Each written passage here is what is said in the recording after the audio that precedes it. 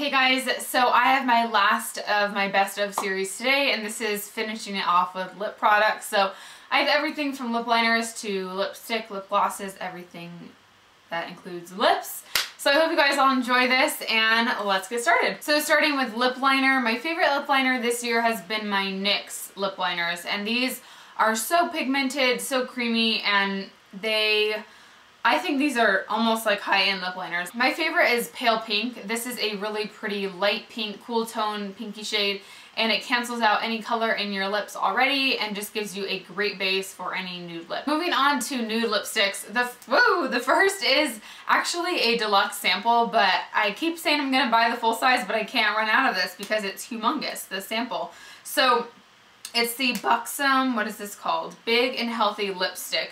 And the shade is Sydney. This is such a good lipstick. It's super pigmented. It'll cancel out all the pigment in your lips and give you this beautiful nude color. It lasts so long. It has a little bit of a minty taste to it.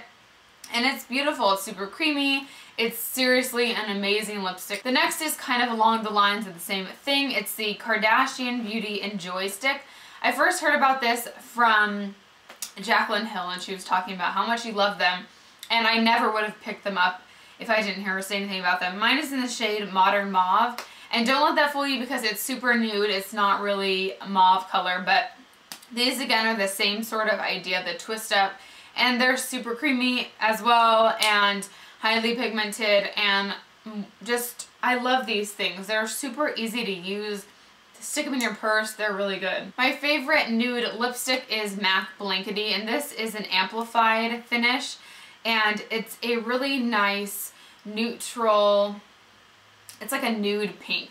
It has a little bit of brown, a little bit of mauve undertones to it, but this is my favorite nude to wear because it doesn't make my face look super washed out. This is always my grab and go lipstick. If I don't know what to wear, I always choose this one. For my favorite pink, this is the Revlon Primrose, and this is their cream formula. This is a really pretty cool tone pink lipstick. It has a lot of blue undertones to it, which I think is really flattering on my skin tone. It makes your teeth look really white too.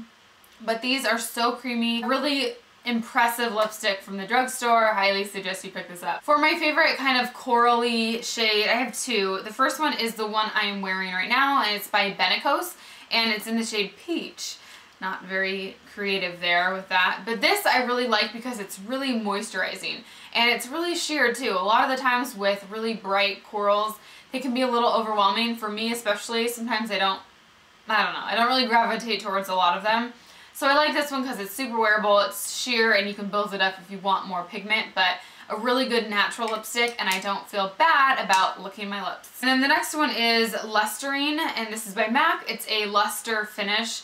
Again, I go for more sheer tone, kind of brighter lipsticks just because they're more wearable for me. This one actually is a little bit more on the pinky side, but a really fun, this is good for spring and summertime. It's one of my favorites because you can just put on a lot of mascara and a little bit of eyeliner and just a pop of this on your lips and you're good to go. My favorite red for this year is the Julie Hewitt Rouge Noir.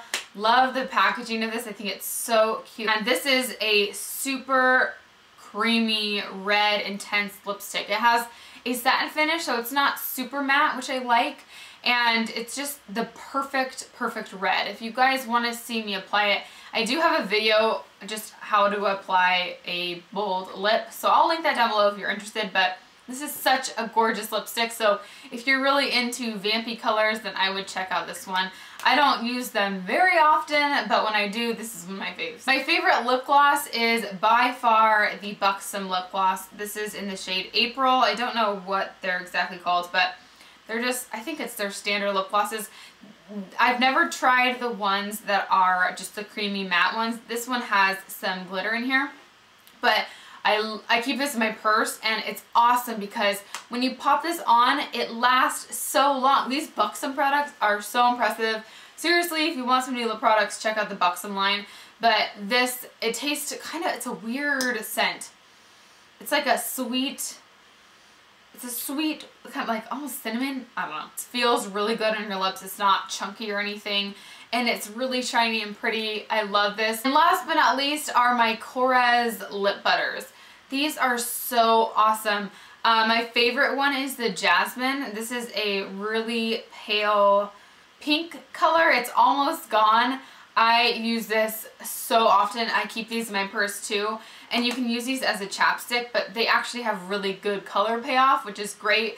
So if my lips are super dry but I want some color, I'll just use these instead of a lipstick. That'll dry my lips out more.